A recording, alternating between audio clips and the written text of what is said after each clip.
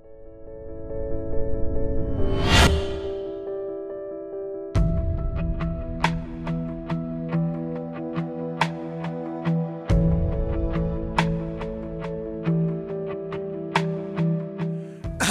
you very much. I have very few slides, so I should probably start with some stories of my interactions with Maxim. I first met Maxim at the Gelfand seminar in Moscow. And unfortunately, I believe half of the audience was also present at that seminar. So whatever I will say, you probably know. But the other half probably wasn't present, so I will say anyway. So it was a seminar, this typical Gelfand seminar which starts very late, and then there are maybe 2 talks scheduled, and one never ends, and the second never starts. So that was a seminar where we were supposed to learn about Vasiliev invariance from Vasiliev, and about what is now known as Kontsevich model of topological gravity from Maxim. And somehow both talks started in some order, I don't remember which order, and then Gelfand immediately interrupted Maxim, saying that, well, the math you're talking about is OK, but you will never become a great mathematician because your voice is not loud enough.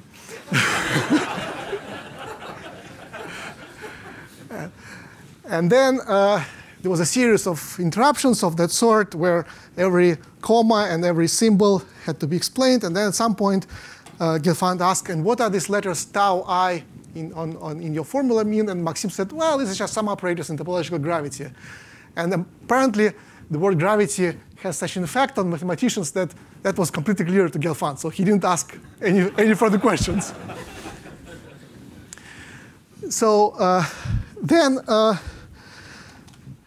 fast forward, I was very privileged and honored to work in the same institute with Maxim. And one of the ideas of his, which was a great temptation for me to follow and to try to imitate, was this idea of the construction of the complexification of the modular space of what we physicists call Walshit instantons in string theory. Yes, we still have to write the paper. And so I always wanted to find a similar construction in the case of gauge theory instantons in 4 dimensions. And of course, one of the difficulties is that in Maxim's construction, gravity plays an important role, because he was studying the holomorphic maps of Riemann surfaces together with the moduli of Riemann surfaces. So this is what in physics language means that he has the sigma model coupled to gravity. And in 4-dimensional gauge theory, we normally try to avoid coupling to gravity, because this is always the next step. So at some point, we had we were with Maxim at the airport after another conference, which was related to Gelfand. Was Gelfand's 90th birthday in Boston, and so we had a few hours to kill.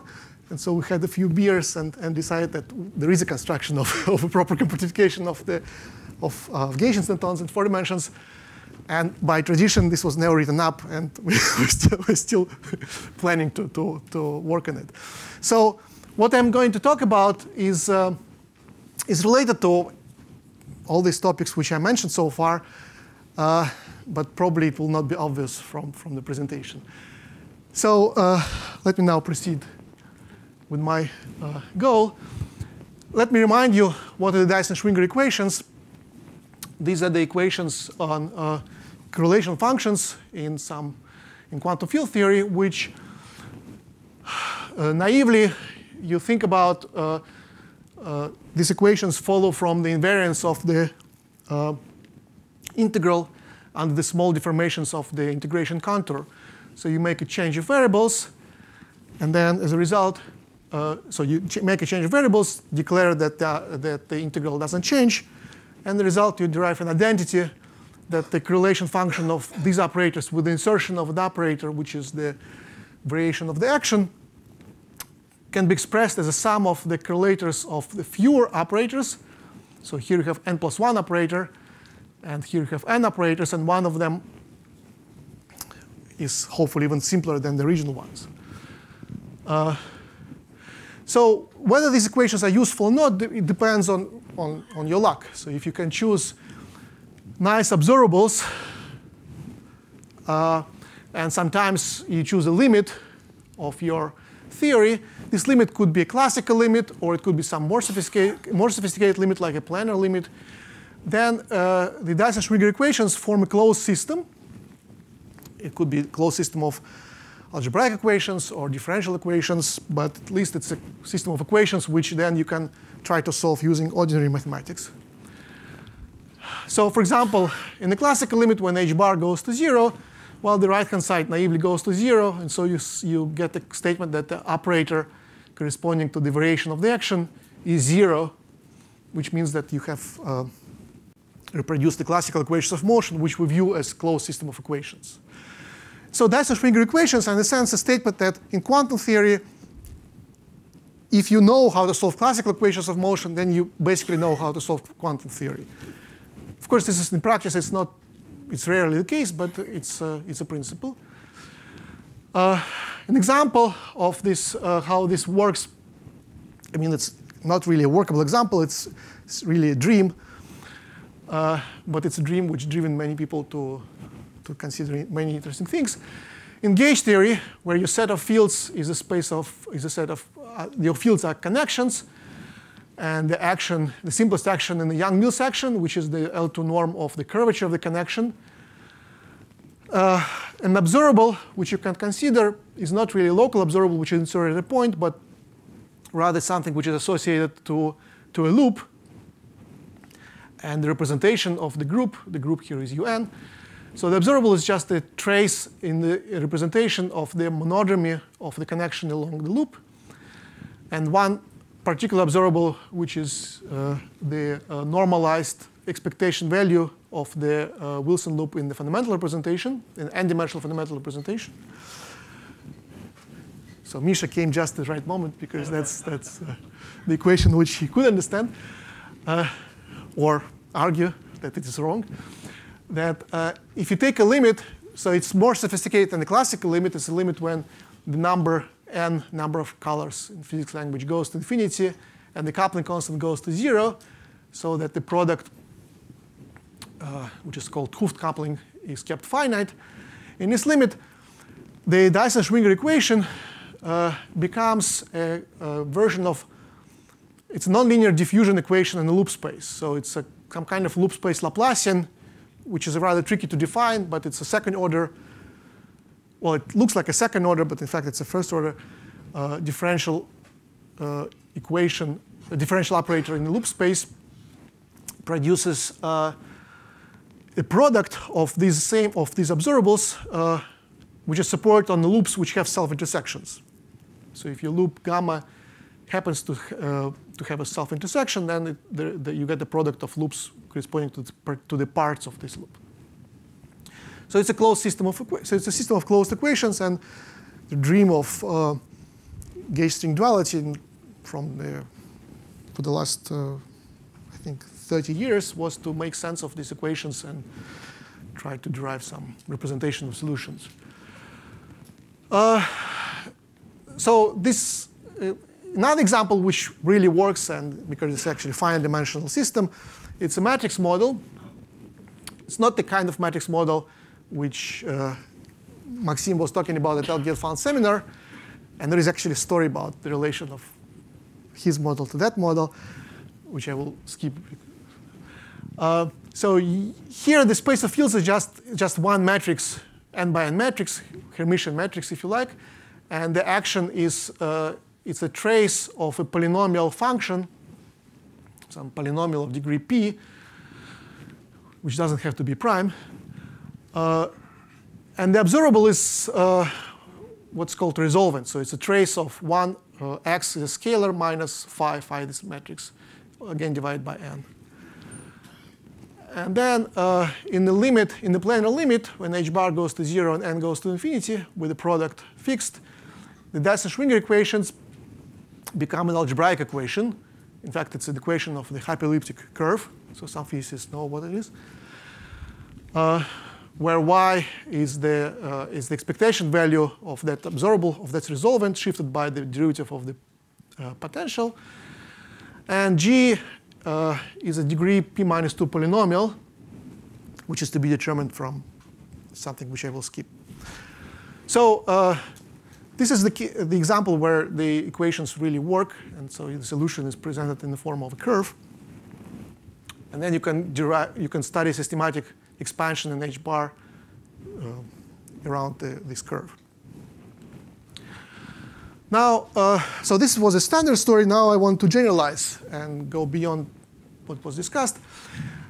So let me remind you that the path integral in quantum field theory typically involves summation. So in addition to the integral, there's also a summation. It's a summation over topological sectors. And for example, in the gauge theory, this would be the summation over the sectors of fixed instanton charge. So this is the integral expression for the instanton charge. And so formally, you have an infinite sum of integrals over different spaces, the spaces of connections on a bundle with of a particular topology. So I would like to find a non-perturbative version of Dyson-Schwinger equations, which would involve insertions of variation of the action with respect to not only small deformations of the contour, not only small shifts of the variables, but also large deformations, which would take you from one instanton sector, for example, to another. So this delta A, it's a small variation of a connection almost everywhere in space-time except for a small region of a neighborhood of a point where an instanton charge is supported. So this is like adding a point like instanton. It is actually very hard to make this well-defined and precise, but I will present an evidence that this is actually that it actually works, and so such relations exist. So let me just make a historical remark that this consistency between the perturbative expansion and so the kind of equations which you get from the perturbative small variations of the field variable and non-perturbative expansion was used by Novikov, Schiffman, Weinstein, Zakharov in the exact computations of beta functions in supersymmetric theories. So that's, as a principle, this is not something really new. So this is experimental theoretical physics. So I'm going to find a set of interesting examples. And from that, hopefully, one would extend this idea to more general cases. But for the moment, I'm just playing with these theories which I know best. So these are gauge theories and sigma models. Maybe it's a good point to tell you another story about Maxim. So now that I mentioned sigma models, so it's a bit redundant because it refers to the story which I already mentioned, but nevertheless. So at this first Gelfand seminar where I met Maxim, after the seminar, Gelfand assigned his senior and junior pupils to give a series of lectures and seminars to students who just came to the seminar because they didn't know anything, and I was among these people. And so there were some seminars on statistical physics, on I don't know, representation theory, and other things. And one seminar was called string theory, which was given by an algebraist who actually, I think, didn't know about string theory. But so I will not mention his name, but he said something, which was that at the first seminar, he said that, well, did you hear the talk by Maxim? Did you get this impression that once he approaches a problem, that after that, there is no sense of thinking about this problem because the problem is completely solved and there is nothing you can add to this? So this is why I will not talk about sigma models today. So I will talk about supersymmetric gauge theories and sigma models in the back of my mind, but I will not say about them. And more precisely, I will talk about n equals 2 supersymmetric four-dimensional gauge theories and a particular class of gauge theories. So let me remind you that supersymmetric gauge theories with extended supersymmetry n equals 2 have two kinds of fields. So they have so-called vector multiplets, which contain gauge fields, and a complex scalar, and two fermions, all in the adjoint representation of the gauge group. And the so-called hypermultiplets. These are matter fields, matter representations, which involve two complex scalars in conjugate representations of the gauge group and two fermions. And the particular class of theories which I will consider will be the theories for which the gauge group is a product of unitary groups, and the representation is a sum of some number of bifundamental representations. So these are representations which are tensor products of the defining n-dimensional representation of one factor and its conjugate for another factor, maybe the same factor, and some number of fundamental representations. So this is n stands for the defining n-dimensional representation of the gauge group factor u and I, and mi bar is a multiplicity space. So you may have some number of copies of these fields. So this is the same in a more physical language. So you have, and mathematically, these theories are called quiver theories, and they, the data which you need to specify to define such a theory is an oriented graph. And so the vertices of this graph label the gauge group factors, and the arrows label the bifundamental multiplets. And then you have an assignment of vector spaces, the color spaces and the flavor spaces to the vertices. So if you have a vector space mi assigned to the vertex I, then it means that you have dimension of mi fundamental hypermultiplets at this vertex. The theory has parameters which are the complexified gauge couplings. At each vertex I, you have a gauge coupling gi squared, and there is a theta angle, which is convenient to combine into this complex combination, which is a point in the upper half plane. And sometimes it is convenient to think about the elliptic curve, which is for which tau is the modular parameter. And sometimes it's convenient to introduce the node, which is the exponential of this complexified coupling. Now, in quantum field theory, the coupling constants are typically not the parameters, because they usually depend on the scale at which you measure these couplings. But you can impose the condition that these couplings actually make sense at the very high energy in the ultraviolet. And actually, that turns out to be an interesting condition, which in physical terms, it's an example of a physical problem whose solution has an ADE classification. So it turns out that this condition implies that your graph is either the finite ADE Dynkin graph or an affine ADE Dynkin graph. And so it means that in this quiver theory, somehow hidden is the group, which is the ADE simple Lie group or the Kac-Moody group, which is by no means present. It's not an explicit symmetry of the theory. It just, you see it from the, in the combinatorics of the set of, in the combinatorics of Lagrangian. But we shall see that somehow this symmetry and its quantum deformations, like the Yangian or quantum affine algebra and something else which I don't know, is actually present as a symmetry which is visible as a principle organizing the Dyson-Schwinger equations, which I'm going to present. Now, to complete the discussion of the gauge theories which I want to discuss, I should also mention that the parameters of the theory also involve the masses of the matter fields. And so there is a choice of the mass for the fundamental hypermultiplets, which can be organized in a complex matrix. And there is there are masses of bifundamental hypermultiplets, which are complex numbers associated with the edges of the quiver. So in fact, these masses can be viewed as the one cochain on the graph. Now, to make this the equation, non-perturbative Dyson-Schwinger equations, really a mathematical statement, I need to deform my theories so that the partition function and the correlation functions of interest would become finite expressions, finite sums, more precisely. So I will subject my theory to two deformations. So one deformation is so-called omega deformation.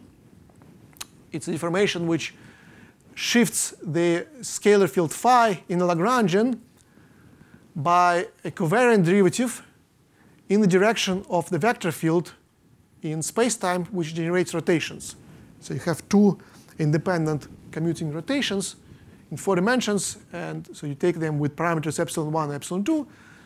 So, and these will be the deformation parameters of this omega deformation. The term omega stands for the standard notation for the Lorentz generators, Lorentz parameters of Lorentz rotation in textbooks, which is usually denoted by omega. So this is why I call this omega. So these parameters epsilon are parameters of dimension of mass, and this deformation breaks translational invariance of the theory down to rotational, to the rotations which commute with these rotations.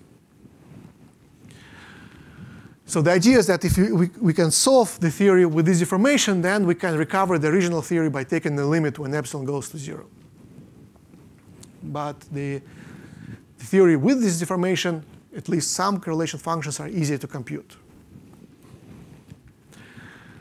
Another deformation, which is also interesting and useful, and which effectively is responsible for why I worked at IHES for a long time, is the non-commutative deformation, where you replace the space-time, the ordinary space-time R4, this is a Euclidean space-time, by a non-commutative space. So it's an algebra, essentially it's a Heisenberg algebra.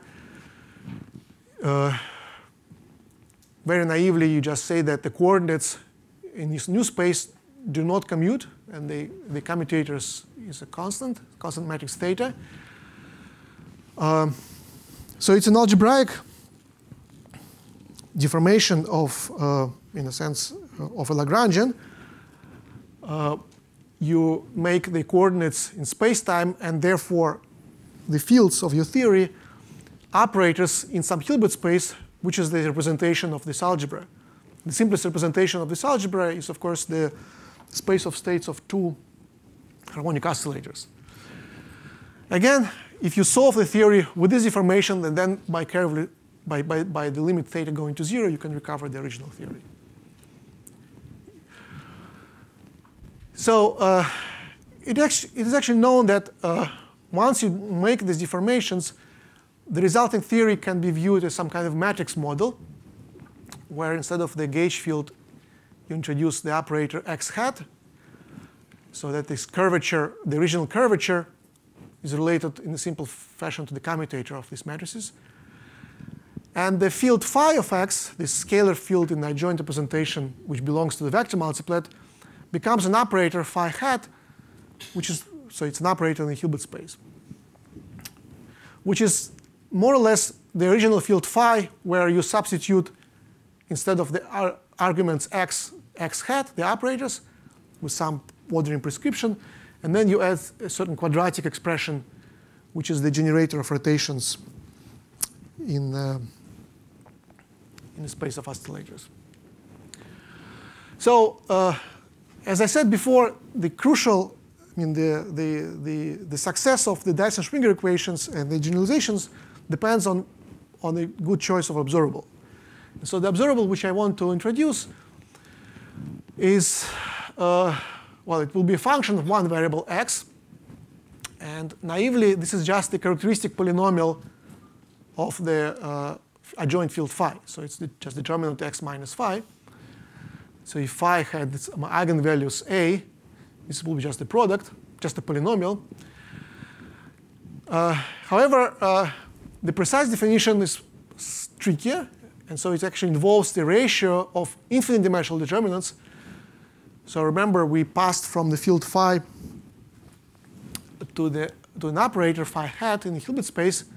And so this is a determinant in the Hilbert space. So it turns out that the proper definition is the ratio of these determinants. And as you can see, this is a function with a priori complicated singularities in the variable x. So it turns out to be a rational function in each instanton sector. It's a rational function of degree n. So for large x, it behaves as this polynomial of degree n, but then it has corrections in negative degrees in x.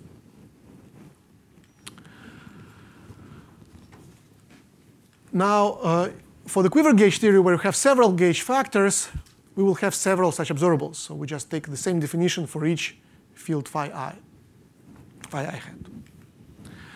So the main claim is that there exist certain Laurent polynomials or Laurent series for fine quivers in this observables y sub j of x shifted by some linear combination of the masses and the epsilon and the mega deformation parameters, which starts as yi, and then corrections which involve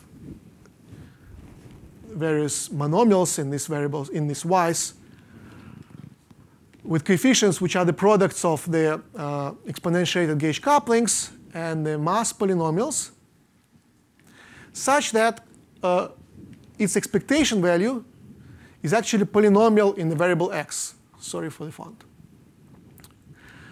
So you see, what's non-trivial here is that so y a priori has poles. It has many poles in variable x. So the higher instanton charge you go to, the higher would be the number of poles.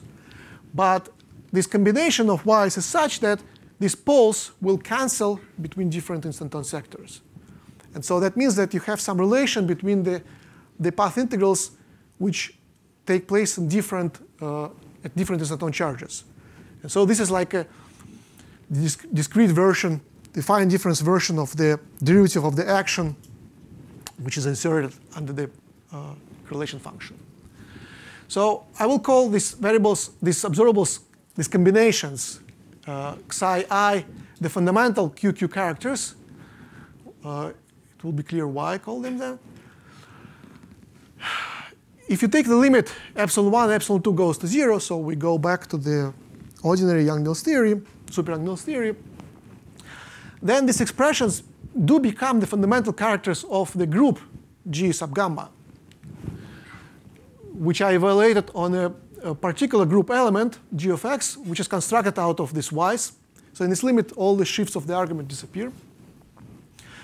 So you take a product of the vertices of the quiver, y corresponding to the vertex raised to the power, which is a co-root of the corresponding AD Kac-Moody algebra, fine dimensional or infinite dimensional, and then the complexified coupling, exponentiated coupling, and the matter polynomial to the power negative co-weight. And so because of these co-weights, which are rational multiples of co-roots, the result actually does not quite belong to the simple Lie group, but belongs to its what's called the conformal extension. So it's a central extension by C star and sometimes by C star cross C star. So it's some extension of the group, but you can evaluate this element. You can take this element of this conformal group and substitute into the trace in a fundamental representation corresponding to the ith fundamental weight. So this is going to be a finite or maybe infinite series in these monomials in y.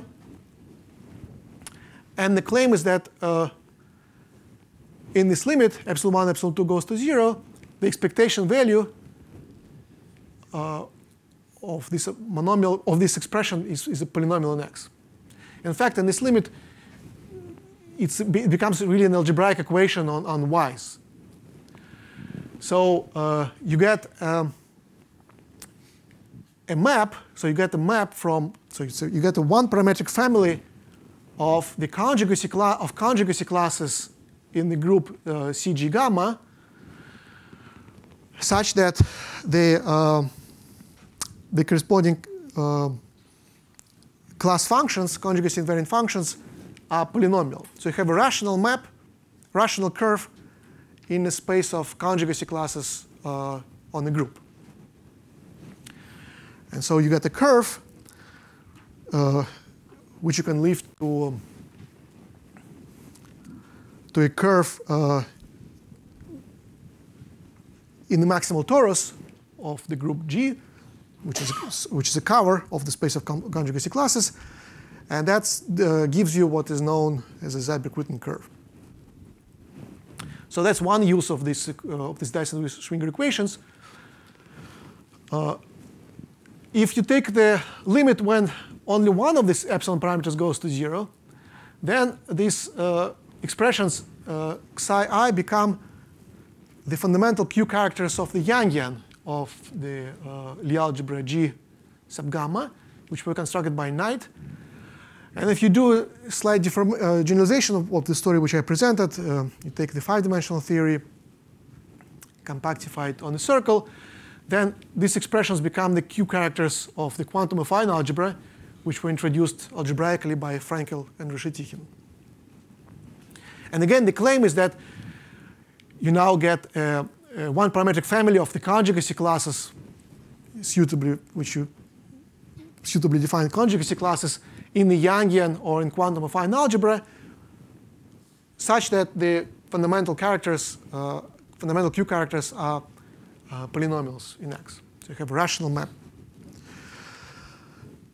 Now, to discuss the case of general epsilons, which is kind of interesting, because it's sort of the double quantum deformation of the classical theory of characters and conjugacy classes, and also to explain how I write the general expression for this QQ character, I need to use Nakajima's quiver varieties, which are associated with the same quiver gamma, and two-dimension vectors W and V.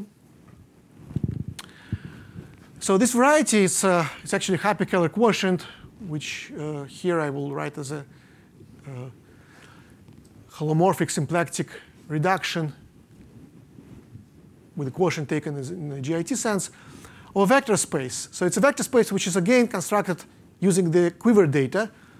You have the space of homes between the vector spaces assigned to the ends of each edge from the source to the target, and the homes from the vector space assigned to between two types of vector space assigned to vertices, V's and W's. You take its cotangent bundle. So that's a holomorphic symplectic manifold. And the group GLVI, which naturally acts in these spaces, preserves the holomorphic symplectic form. So you can make it a holomorphic symplectic reduction. There are some stability parameters, which I will skip. And the result is the quiver variety. Physically, this quiver variety is a Higgs branch of, for example, 3-dimensional n equals 4 gauge theory with the gauge group, which is a product of groups UVI, and with WI fundamental hypermultiplets for each UVI factor in the gauge group, and some bifundamentals, again determined by the edges of the graph. And here is the formula. So the general formula is that you take the integral over the quiver variety of certain characteristic classes. So one of these classes is very simple. It's a covariant Euler class of the tangent bundle. I'm afraid I interchanged the W and V parameters. So that's a simple class. And another class is trickier. This is where the y variables, y observables of the gauge theory will enter. So you take the ratio of these y observables shifted by the Chern roots of certain complexes over this quiver variety. So these are so-called tautological complexes. If somebody asks me a question later, I will explain what they are. So it's a finite, for a finite quiver, sum over the dimensions of the V spaces. So these are summed over, and W's are fixed. So they enter the parameters of this generalized character, QQ character. And in the affine case, the sum is a priori infinite, but so the dimensions belong to a cone. So it's a sum where at each, if you degree in each variable qi, you have a finite number of terms. So it's a. Say again? K plus minus. K plus, K minus. Kappa. So kappa. So there are this.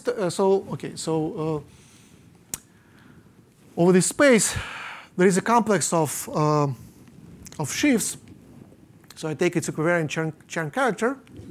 You get some number of, well, locally you can represent this complex by two-term complex. So think of it as a difference of two bundles. And so these bundles have some rank, which I don't know what it could vary. So kappa plus labels the Chern roots of the term in degree 1, and kappa minus labels the Chern roots in the term of degree 0. I feel like I think I have time. So if you have a vertex I in the quiver, you have some number of edges which well, this is actually unrealistic. Well, it could be realistic for the affine G4 case. So you have some edges which enter and some edges which exit the vertex. So you have a complex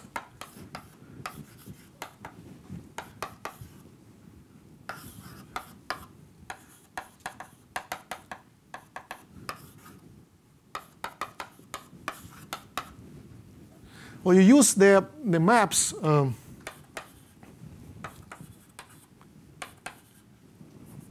you have in the definition of the quiver variety. So we have this space of Homs between the vector spaces. So let's BE be the particular operator. And then, because it's like a cotangent bundle, there is an operator acting in the opposite direction.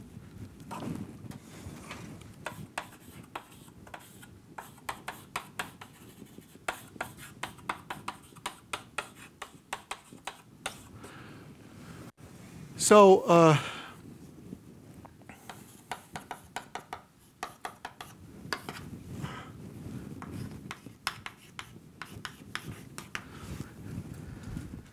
so you can compose. Okay,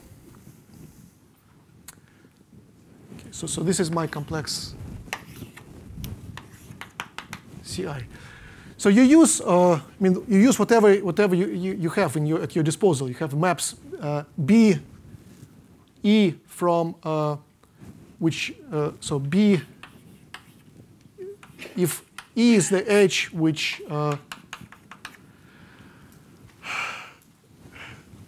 whose source is I, so this is this edge.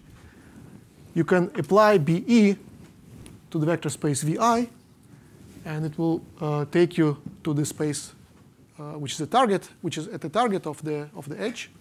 And so that's one of the linear maps which enter the definition, and the same for other arrows.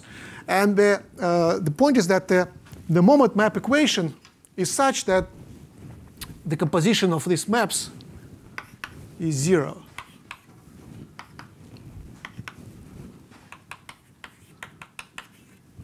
So you have a complex canonically associated to each vertex. So it is this complex. So the Chern roots of this complex that, the covariant Chern roots of this complex that we use here. So it's a general formula, but it's too abstract and scary. So let me give you examples where it becomes something very simple. So let's consider, to be specific, the theories with a single gauge group factor.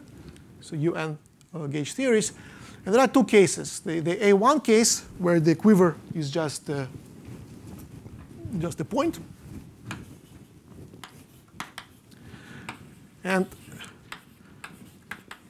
there is another case, A0 hat, where the quiver is a point with a single edge, with a single loop. So in the A1 case, this fundamental QQ character is very simple. It's a sum of two terms. In one, you shift the y observable by epsilon1, epsilon2, plus epsilon2. And another, you invert it. So this is the formula for the fundamental QQ character.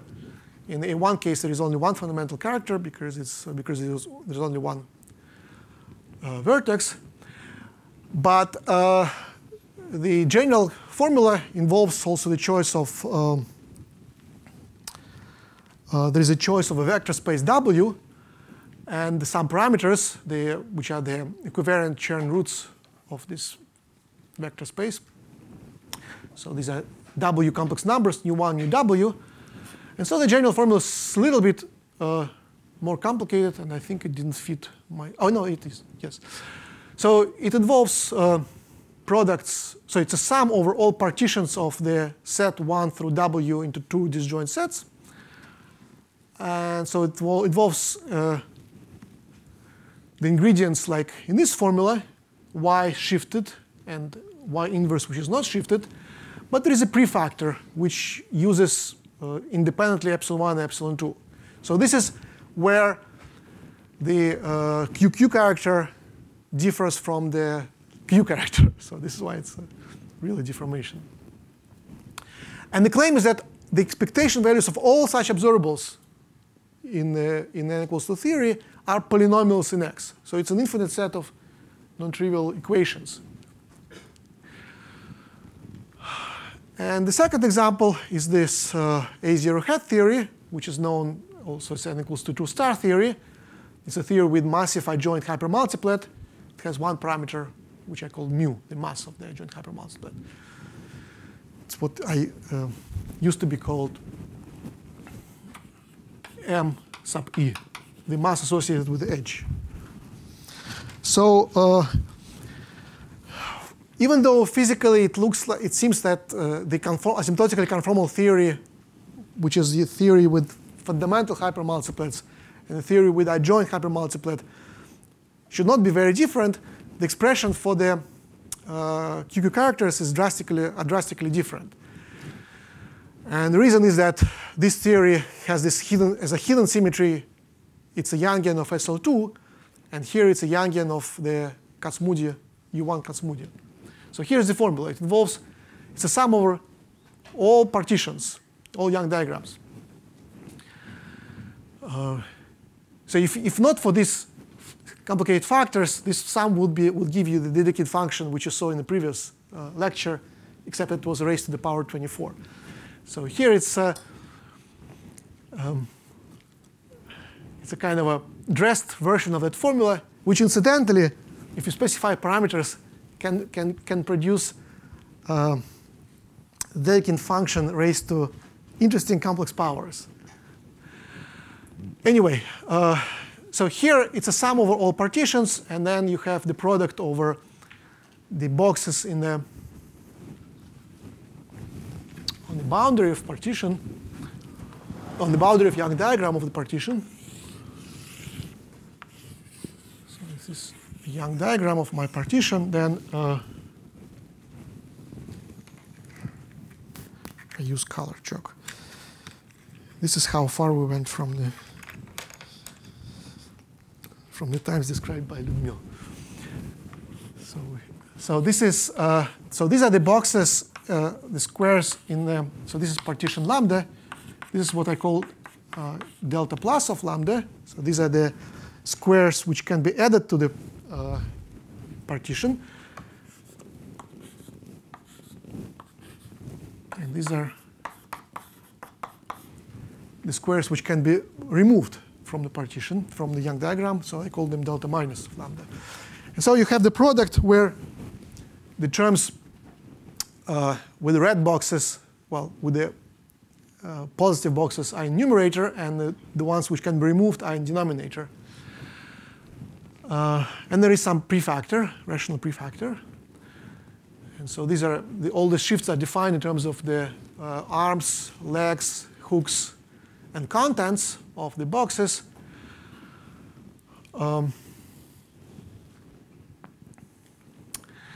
Now, so the applications. So okay. So again, the main claim is that the expectation value of this observable, and there are also the versions with W's, which I will not write because it will take too much time. Incidentally, the quiver variety, the Nakajima quiver variety, which I had to integrate over to get this formula, here it's a Hilbert scheme of points on C2.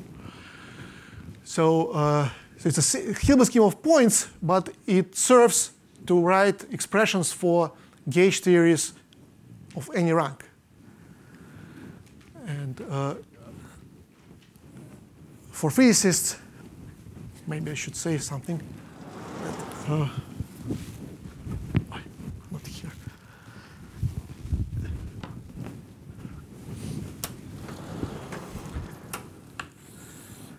If so, this is the picture of R4 where my gauge theory lives.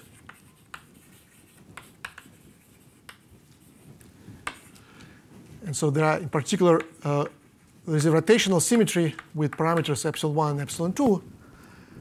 Now, the Hilbert scheme of points is it's also kind of an instanton moduli space. But if you see carefully, look carefully at the weights of the rotational symmetries acting on C2 in which this Hilbert scheme of points lives, they actually live in a transversal space. And so here the weights are mu and mu minus epsilon 1 minus epsilon 2. So if you like, so if you think, so this is a remark for physicists. If you think about a string realization of the gauge theory, and the gauge theory lives on a stack of, let's say, D3 branes, then there is an auxiliary gauge theory which will produce this quiver variety, which lives in the transverse space. So what are the applications of these equations? Well, you can derive, actually, and rigorously prove some of the statements of the BPS-CFT correspondence, which is a principle, which is not a statement, it's a principle, that the correlation functions of Carnot observables in four-dimensional supersymmetric theories are holomorphic blocks and form factors of some conformal field theories and the massive integrable deformations in 2 dimensions. So it's a trivial correspondence between field theories in different dimensions of space-time. So as an example, one can prove, for example, that the instanton partition functions of the quiver theories of A-type, so these are the theories for which the quiver diagram is just that, or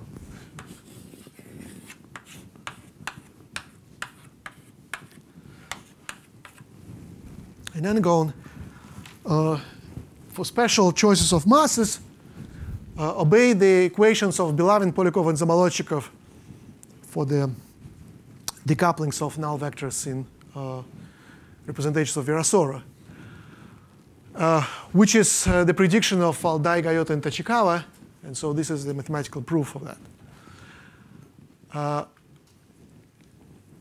You can also show that the partition functions, the instanton partition functions in the presence of surface defects, where it turns out that these y observables, which I defined, fractionalize. So out of one observable, you get to define several.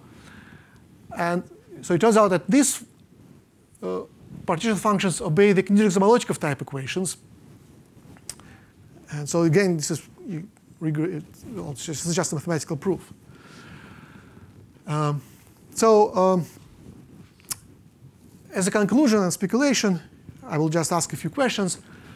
So we know that the this ADA symmetry, even though it is not possible, at least not in any simple way, possible to see in gauge theory as in quantum field theory, nevertheless, it is visible in string realization of the theory, because that's an enhanced gauge symmetry in type 2A description and tensor symmetry in type 2B description.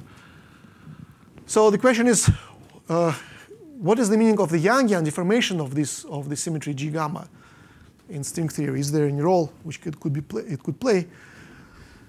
And others, again, so the gravity now comes back.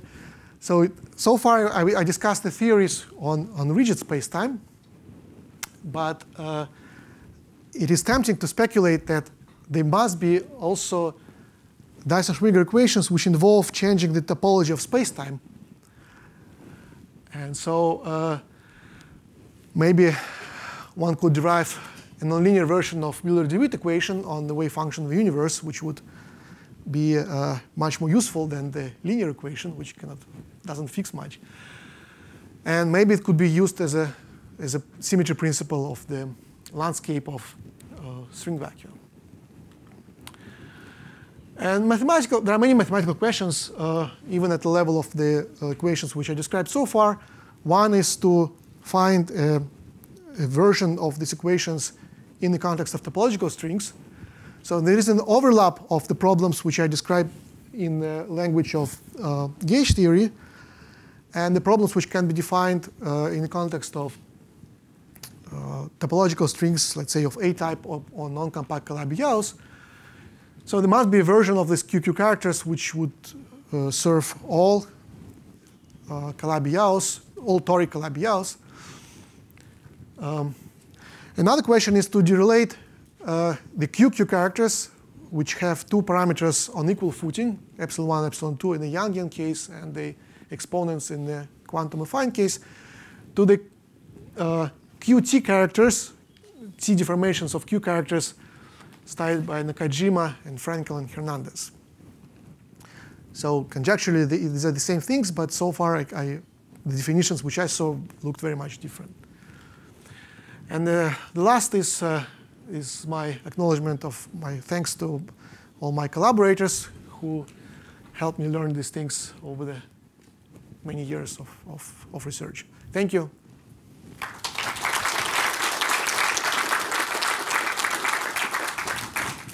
Questions? Is it possible to say that mathematically this adding point like instant on terms of Nakajima?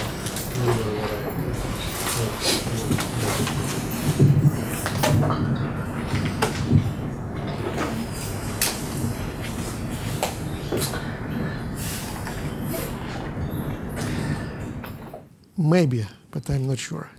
So, so one thing which I should say, which I know, is that, which I probably should explain better, is that in defining these correlation functions, so these correlation functions are integrals over other kinds of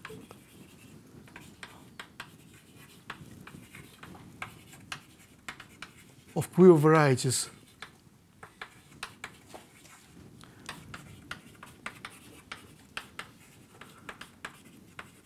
Not Nakajima. So the adding of point-like instanton, which I was talking about, is an operation on these varieties. But the statement that there is a particular combination of y observables which I insert here, which is an integral over Nakajima variety, and it's a combined thing which has these nice properties of being a rational, being a polynomial function, means that there is it's an extension of Nakajima correspondences which he constructs on these spaces to the product spaces. So maybe in the language of this picture, so you see Nakajima varieties are more or less modular spaces of framed instantons, torsion-free sheaves, and some kind of version of on this space, and the quiver instanton varieties, which I call the other quiver varieties, live on this space.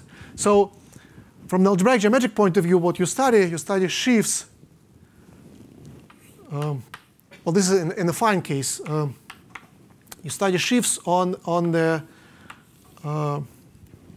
four complex dimensional. So this is a four-dimensional variety complex, which is a product of C2, or you can compactify it to CP2 and an orbifold, where gamma is a subgroup of discrete subgroup of SO2.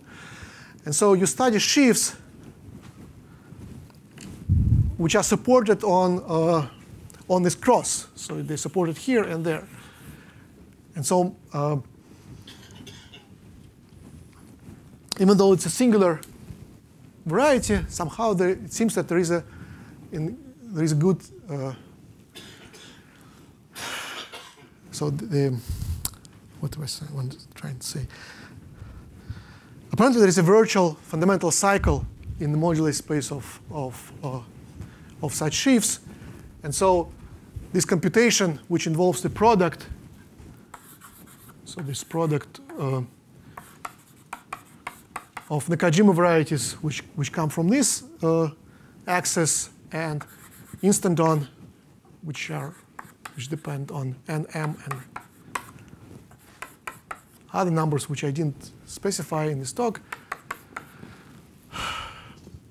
So this disjoint union of products of moduli spaces, it's roughly the boundary. It's a boundary of the moduli space of shifts on this cross.